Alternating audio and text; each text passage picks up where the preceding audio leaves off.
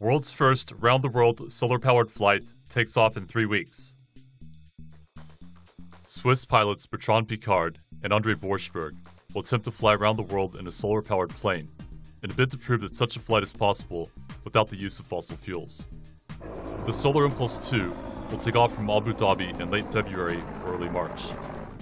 The plane has a wingspan of 72 meters, larger than that of a Boeing 747, but weighs only 2.3 tons, about as much as a family car. More than 17,000 solar cells on the wing power lithium-ion batteries and 4 electric motors.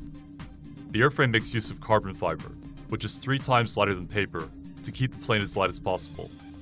The cabin contains 6 oxygen bottles for high-altitude flight. An ergonomic seat allows the pilot to take naps, with a wrist-mounted buzzer to alert him in an emergency.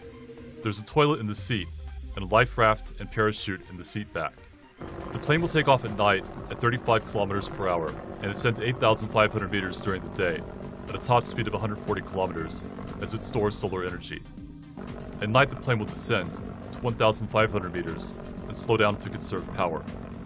The 35,000-kilometer flight is expected to take about 5 months, with stops in Oman, India, Myanmar, China, the United States, and in Southern Europe or North Africa. The Solar Impulse 2 should land back in Abu Dhabi in late July or early August. TomoNews.net is throwing $100 bills of the 20 funniest comments on our website every month, only at TomoNews.net.